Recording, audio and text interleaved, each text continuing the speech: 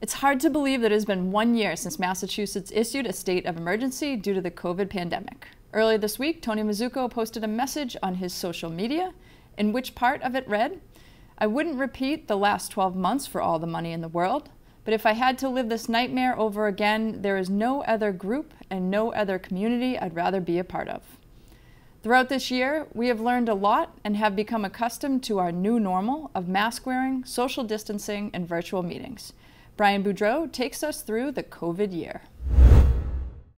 Thanks, Kristen.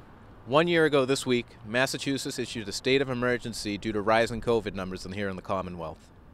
At the local level here in Norwood, a number of town officials were among the first to be quarantined in the state as a result of being a close contact. Included in that quarantine was General Manager Tony Mazzucco.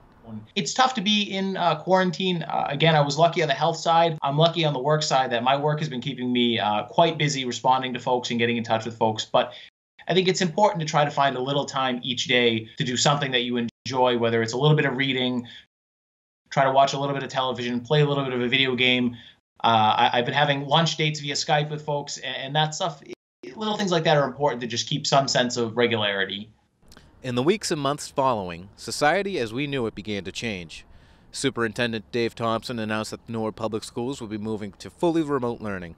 All town buildings were closed to the public, and many businesses were forced to shut their doors. With all these tough times came stories of hope as residents and business owners stepped up to help those in need. So we started out with a spreadsheet of just local places that were looking for masks, Norwood Hospital being amongst them.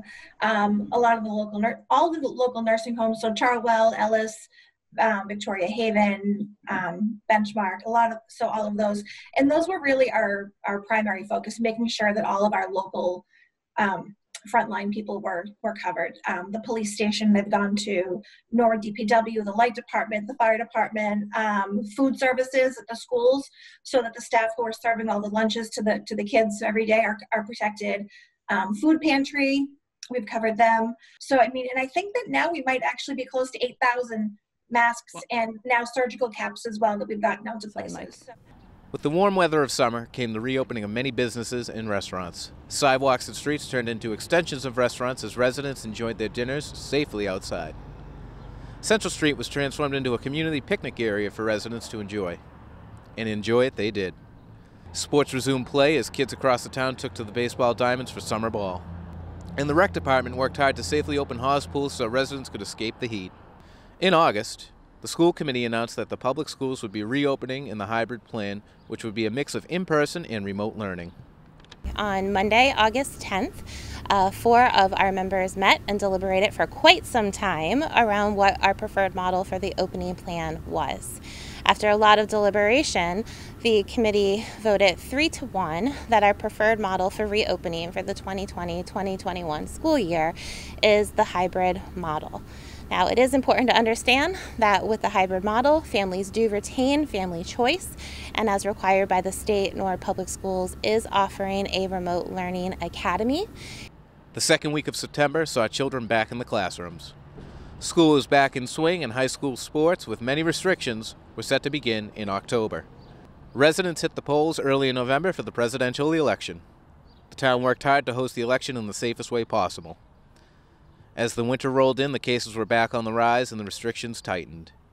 But with the new year came new hope, as Norwood's own Moderna shipped out doses of the vaccine, and our own police and fire chiefs were of the first to receive it. We queued up people here in the building.